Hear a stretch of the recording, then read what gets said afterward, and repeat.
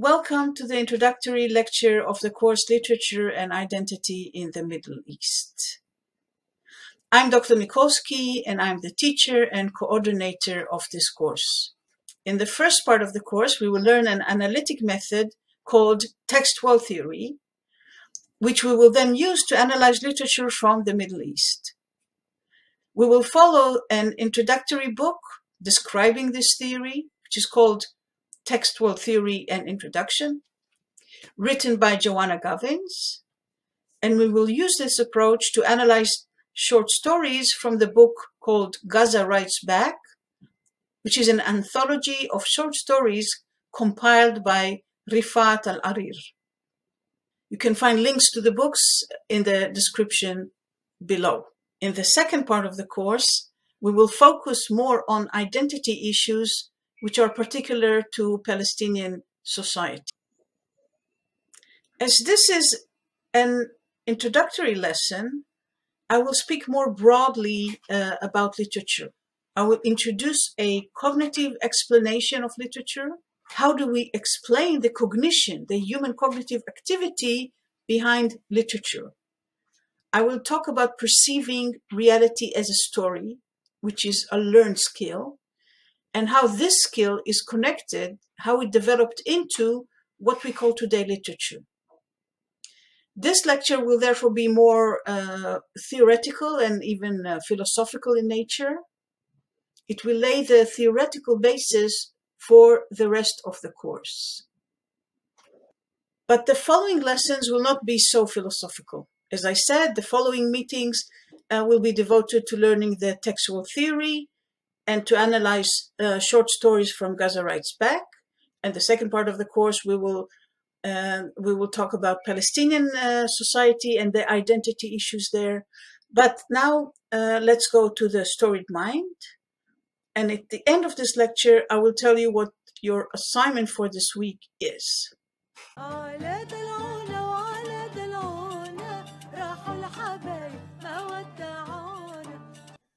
Literature is cultural. It's a cultural artifact, cultural thing. And by culture, I don't mean to say that this is high culture, as opposed to, let's say, popular culture. Albeit this could be the case, but these categories of high and low culture are not always relevant nowadays in academic thinking. It is culture because it is something that is learned from the social environment. It is not biological. And it is something that is performed intentionally by people. We don't just happen to write literature. When saying that literature is a cultural artifact, not a biological one, not a natural one, if you want to use this complicated word, I'm not saying that literature is an invention out of the blue, because cultural things in general are based on things that are there already in the environment, but they are now performed or created in an intentional way by imitating what already exists, imitating something that is natural. Imitating seems to be an intuitive biological process, and it is a way for youngsters to learn the culture. Look, for example, at this little boy who's imitating what is there in the environment, because imitating is his natural inclination.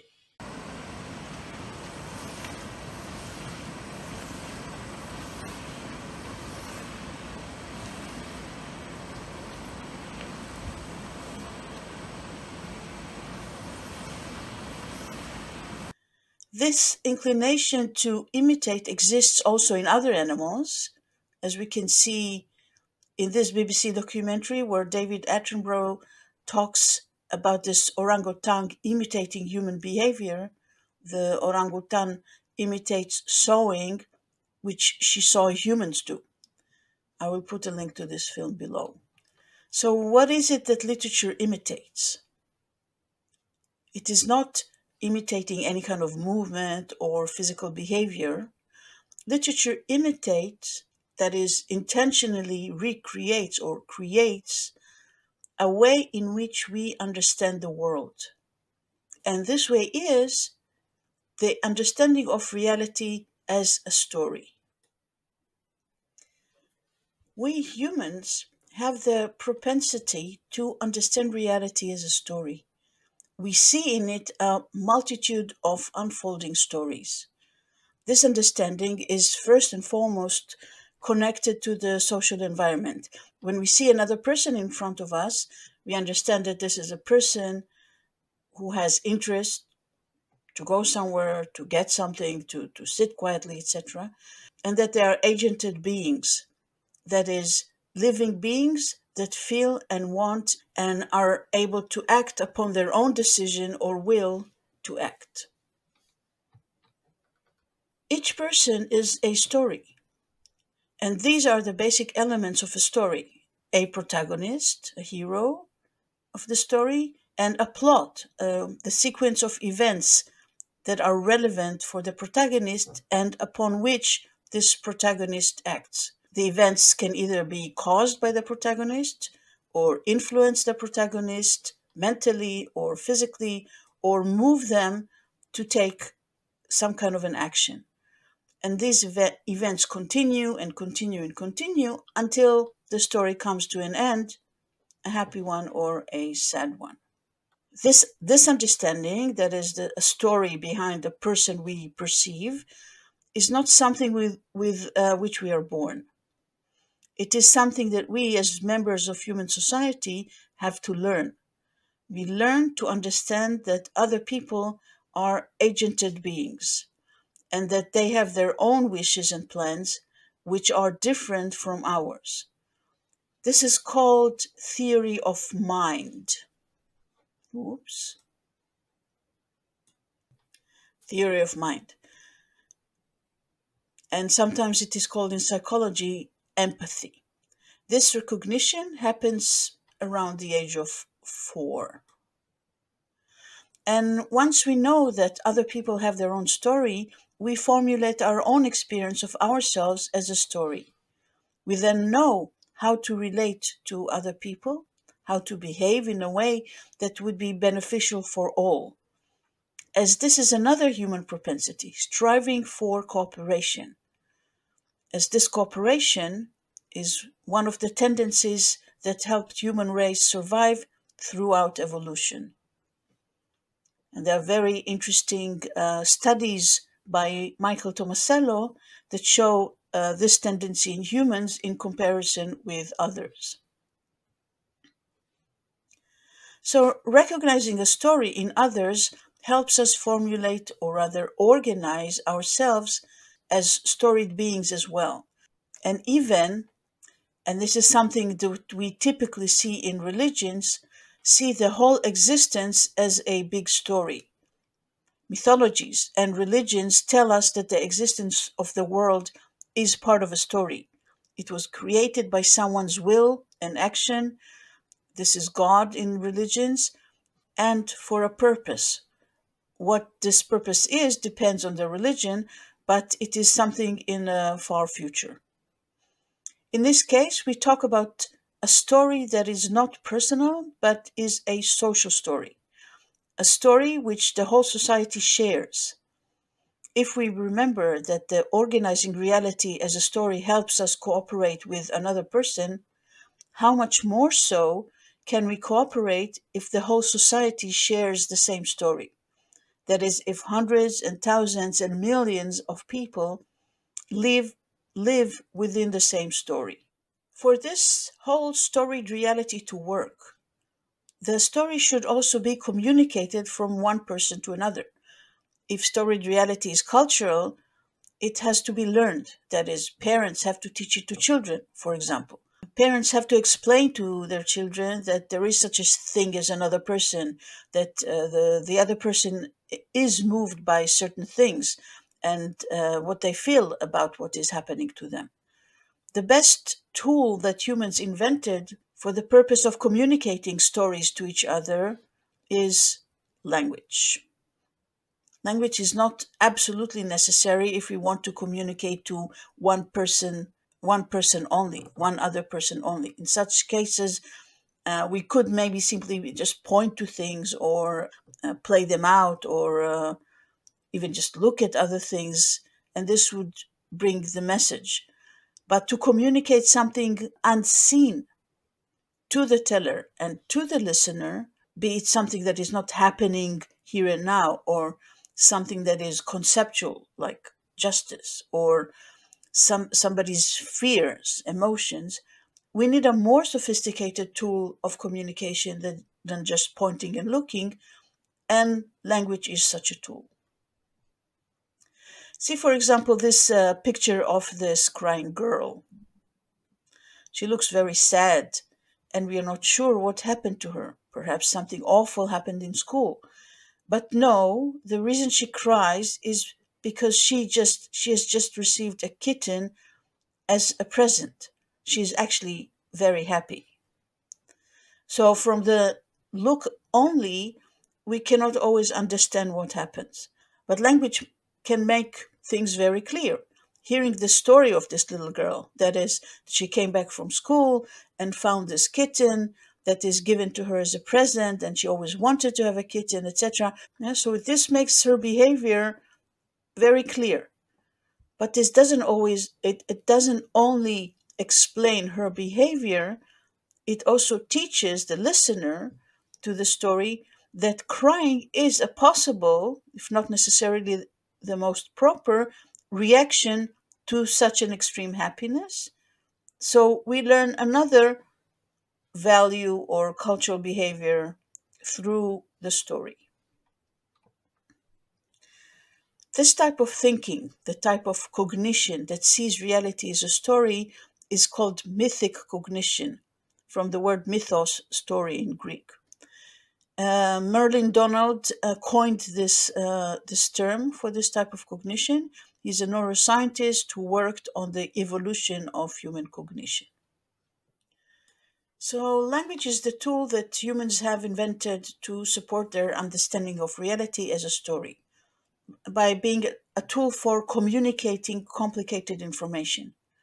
But, and this is unlike others, it enables them to communicate stories of unseen things, of things that are not here and now, stories that activate the imagination and make the imagination see things that don't exist, imaginary, fiction if you want. This possibility is very important for two basic reasons. The first is education, as we mentioned earlier. When you tell stories to children, you expose them to the proper cultural behavior by telling them about behaviors of fictional characters, other people, fictional or non fictional. In a story, we also find an assessment of the people's behavior and of the events. Is it good or bad that this happened in this way? Should we do the same? As well as how to nuance good and bad by relating to a complex situation that happens to a person toward whom we have this empathy. Stories exemplify to the listener, because we are talking about oral culture at the moment, how to react and how to feel about certain types of events or people. The children thus learn the value and the customs of the culture. This is called socialization. That is the process in which children are directed to acquire the values and customs of the society. Such stories are told within the family or by other trusted adults. The second basic thing which stories support is the creation of a large group cohesion, groups the size of a country or a nation. By having a national story, a grand story about origin and the fight for establishment, about the beliefs and values, as well as small stories in which the current reality is related to the grand story, group members feel part of the group and feel solidarity even with people that they don't actually know. The grand story is told from childhood in official social institutions such as schools, and this grand story is also kept up, so to speak, in the media. These adult stories are not always called stories. Sometimes they are called history, sometimes news, reality programs, sermons in church. It is, in fact, all over public areas of the society, as they are the story of the society which has to be constantly told and retold in various ways. This phenomena of solidarity with a large size group was termed in academic study imagined community, a community that exists because of the work of the imagination.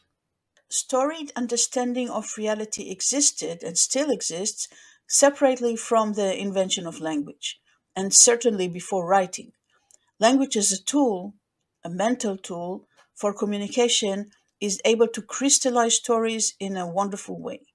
The idea that language is a tool for communication is discussed at length by the linguist Daniel Everett in his book Language as a Cultural Tool, for example. But this explanation of what language is not accepted by all linguists. Some of them think that language is an inherent quality in people and not an invented tool, that it is biological.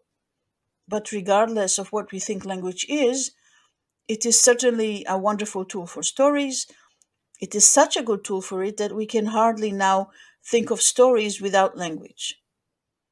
It is used by one person to inform another when they are both present in the same place. But then came the invention of writing. Signs on a flat surface where each sign represents one of the sounds of the language. And when one reads these signs and pronounces them, in actuality or in imagination, one after the other, one recreates a line of words, which is a reconstruction of what was intended to be said by the one who wrote these down. We don't know whether what is written was ever said. Perhaps they skipped this stage of speaking, but anyway, it was said in the imagination, or it could have been said. Writing the sounds was not the first option in the invention of writing. In an earlier stage, each sign signified not a sound, but an object, a general object or a concept, such as cow, sheep, person, storm, disease, love. This is called pictographic writing. And it was found in Egypt, Mesopotamia, China, and other places.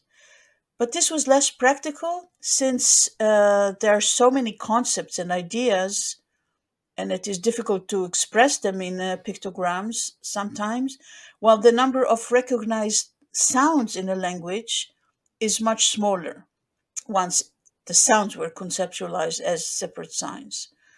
So the transition into writing the sounds, that is, into the alphabetic system, was a jump forward in the evolution of writing and of human culture. But for our purpose, with regard to the issue of stories, the important thing about writing is that it enables a person to know a story, that is, read what is communicated, that is told by someone whom they don't see and they don't hear and they possibly also don't know. Yeah, so people that are not in the same place at the same time can communicate. And therefore, in order for the interaction between the teller and the audience to take place properly, a lot of effort has to be put by both the teller and the audience in order for the story to be relevant, plausible, and believed by the listeners. Much work and intention, as well as artistic talent, has to be put into the words that make up the written story. Stories that are put into writing are usually referred to as narratives, and a body of written narratives is called literature. As you can see from this Wikipedia entry, there's also oral literature, which is not written down. It is composed in order to be transmitted orally. And the word literature sometimes refers not only to artistically crafted stories for the sake of being literature, but also drama or poetry, which has to be read publicly. Sometimes drama has to be played. Sometimes the word also refers to a wider range of stories, not modern crafted ones such as myth, folk tales. Um, we will not go into this now to what the definition of literature is, and we will stick to the intuitive understanding of the term literature as intentionally written stories in order to be read privately, basically. Literature, then, in a society that uses it by reading it, serves a similar purpose as stories in general. It is, after all, a type of a story. It is modeling possible behavior for its readers, as well as creating group affiliation of all those who belong or affiliate themselves with the society depicted in particular literature or the author of a particular literature. A few academic fields are dedicated to the study of literature from various aspects. One of them is a relatively new one from the second half of the 20th century. It is narratology, which, as you can guess, is dedicated to narratives, that is, written, storied words, but later this also expanded into oral discourse. The term narratology was coined by the Bulgarian French philosopher Tsvetan Todorov, Grammaire du Decameron, from 1969. He talked about a science working on universal narrative expressions. This was his vision. It means not looking at the surface of the narrative, but deeper into the universal structure of narratives, into the art of writing a story, into the work of the author. What is it that he does with the language? For example, not to talk about what the protagonist feels in the story, but to question how does the text make us know what the protagonist feels and actually feel it ourselves as if we were interacting with a real person. So it is looking at how the words of a narrative are creating a reality in the mind of the reader. And this is sometimes called cognitive narratology. So the basic move of narratology was to differentiate between what we experience from the text and what is actually written in a text in order to reflect on how the text works. This narratological revolution is influenced by the structuralist revolution from the beginning of the 20th century, which looked first at language from a linguistic perspective. Ferdinand de Saussure was the person who initiated this, and then into culture as a structure. This was done initially by Claude Lévi-Strauss. Culture not being elements that have meaning, but they have a meaning as a system in which meaning arises as a result of interaction between elements. Text world theory, on which this course is focused, is heavily influenced and indeed is a type of narratological approach. Assignment on the lecture The Storied Mind. This lecture talks about a storied reality. Give an example of a cultural artifact, a thing or a behavior in Dutch culture that is not storied, and discuss how unclear the meaning of this cultural artifact is. If you're not Dutch, you can give an example from another culture. Submit your answer of around 200 words in the assignment link found below this lecture. The deadline for submission is indicated on the learning platform. Thank you for listening and see you next time.